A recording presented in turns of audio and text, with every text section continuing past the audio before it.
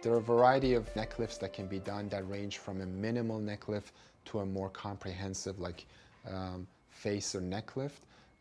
Typically a neck lift in my practice is done again in our OR suite where a minimal incision is performed in front of the ear to the back of the ear, and basically the skin is freed up and lifted back.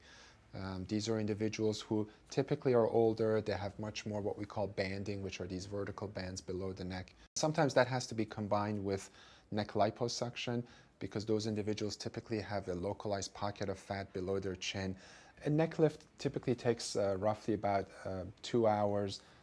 The recovery time is something that patients can recuperate in about a week and go back to work once the sutures are removed. It's important that patients take it easy during that week to minimize any chance for bruising or bleeding.